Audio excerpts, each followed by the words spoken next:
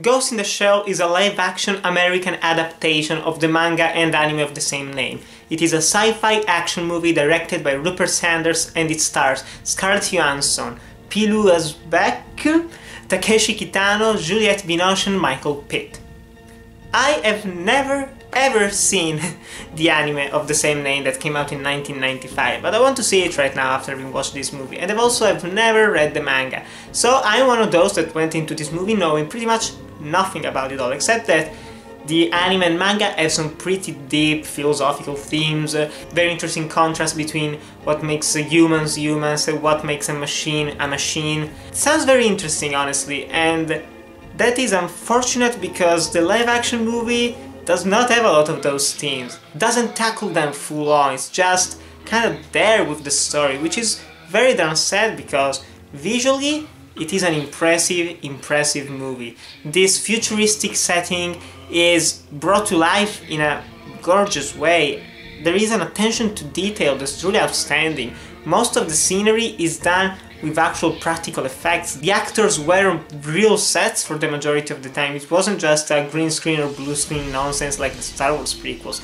There were real streets, real effects. Even the geishas in the beginning of the movie, they were all done mechanically, they were not CGI. There are a lot of impressive effects in this movie. It is one of the best looking high sci-fi movies I've seen in quite some time, honestly. It looks very impressive. And the cinematography itself, from what I understand, it does take a lot of elements from the anime in terms of some shots, but generally it looks pretty darn good. It's a very clear movie to look at, there is no shaky cam, there are no weird close-ups, and that's also good because this movie, even though it's PG-13, it has a lot of violence, and since it's mainly on robots and on people that don't bleed, they can show everything. They can show just this spurt of mechanical parts flying out of bodies. It looks fine. Honestly, I did not mind that. And acting-wise, everyone does a pretty good job. It's Scarlett Johansson who plays Major, with this robot with a ghost in herself, which is another person's humanity, personality, soul, something like that. She plays this mechanical robot pretty darn well. She already did that in Lucy, which was worse than this movie. It's not necessarily a bad movie per se, but this one I liked it more, honestly. It was more enjoyable. And the other actors as well, you have Pilou Asbæk, however you pronounce his name. It was pretty darn good as her sidekick, as her companion in this movie. And I especially liked seeing the man himself, Takeshi Kitano, in another American production of Johnny Mnemonic. He is great in this movie, and he's such a badass that he's the only one who speaks Japanese throughout the entire thing. The only character.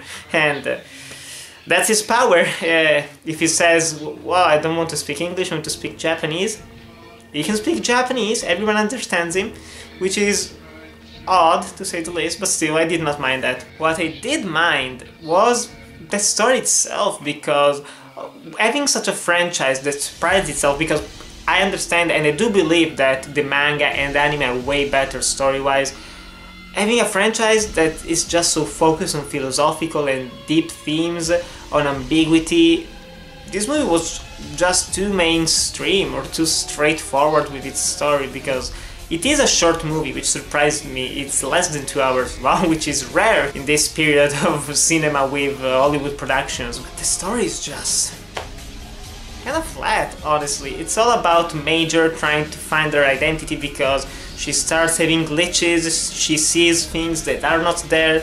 Where are these things coming from? Are they from the past of her ghost? Is she really just a machine, just a weapon used by this organization? Or is she something more? Is she more human?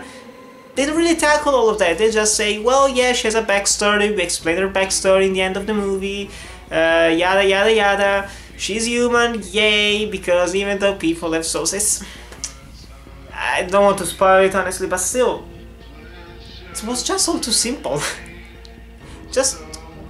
I hate saying it, but yeah, it's mainstream. If someone who does not want too many philosophical, deep things in their movies, they go watch this one, they say, yeah, the action was fine, the story was okay, yeah, but I enjoyed it, yeah, that's what a lot of people are going to say. I expected more. It's definitely not a bad movie per se. As I've already said, technically speaking, fantastic. One of the best looking movies of the year, one of the best sci-fi movies I've seen from a purely technical standpoint.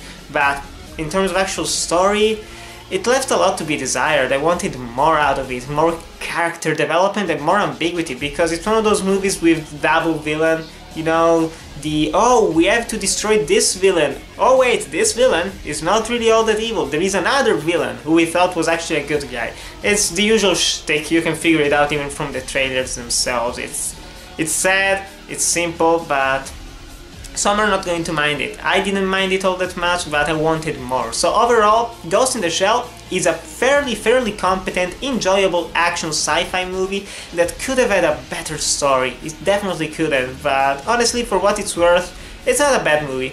It's fairly enjoyable, and I recommend seeing it in the theaters because the effects are gorgeous, the music is pretty kick-ass, and there are some action sequences that are very fun to watch, even though I expected them to be just slightly longer. Usually when there is an action scene in this movie, it's less than 2 minutes long. But still, guys, have you seen Ghost in the Shell, the original or this new remake? Tell me in the comments below and tell me what do you prefer. Thanks guys for watching, remember to like, comment, subscribe, and I'll see you in the next video.